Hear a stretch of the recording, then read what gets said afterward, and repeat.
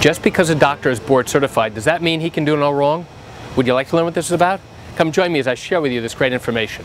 Hi, I'm Gerry Oginski. I'm a New York medical malpractice and personal injury trial attorney practicing law in the state of New York. Today I'm coming to you from Orlando, Florida. I'm here at a seminar and I have a few minutes to share this great information with you. The fact that a doctor has become board certified means that he has achieved the baseline level of standard of care of knowledge that doctors in his or her specialty have achieved. It does not mean that they are the best at what they do. It means that the basic knowledge, the basic standards of care that they have learned and been tested on and passed those examinations. Now, clearly, becoming board certified is the highest certification that a doctor can achieve in a particular specialty. Now, the fact that they have achieved that particular distinction, does that mean that they may not be careless at a particular point in time? Does that mean that they may not be negligent or committed medical malpractice at one particular point in time? The answer is no. Now, why is that?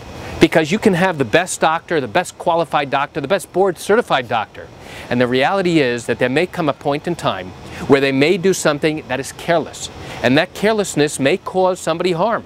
Now, they may have treated patients in the past with absolutely no problem whatsoever, but at one particular day, at one particular moment, they may not have been as careful as they normally are, and as a result of that carelessness, cause the patient particular harm. So why do I share this great information with you?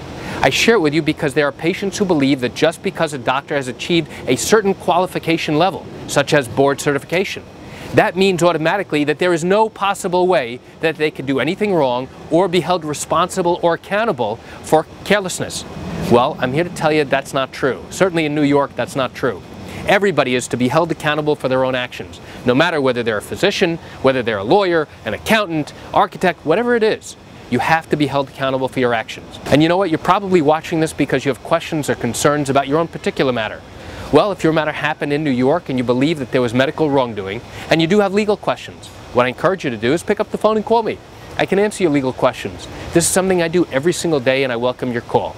You can reach me at 516-487-8207 or by email at Gerry, G-E-R-R-Y, at Oginski-law.com. Well, that's it for today's quick video tip. I'm Gerry Oginski, coming to you from Orlando, Florida. Have a wonderful day.